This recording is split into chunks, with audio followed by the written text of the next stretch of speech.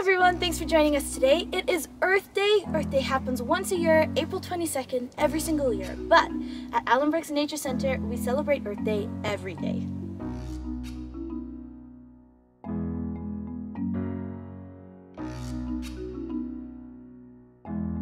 To help reduce our waste, we do composting, which you can do too. It's a great way to get rid of your food scraps that you would usually send to a landfill, and you can compost at home, in your backyard. You can do it in your house in a little bin. It's really easy to do, and as long as you're doing it correctly, it works really well, and it won't even get stinky.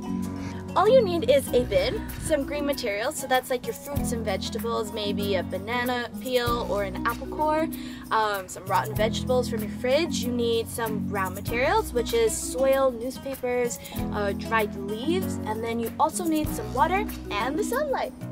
When you add your food scraps to this bin, along with your other materials, they break down and disappear. Now, this may seem like magic, but it's actually what we call decomposition. In the soil, there are bacteria, fungi, and teeny tiny decomposers that are so small that you would need a microscope to see them. They break down the food and turn it into fertilizer. Now, fertilizer is filled with nutrients and good stuff from the food materials, and you can add it to your garden and it will help your plants grow really well.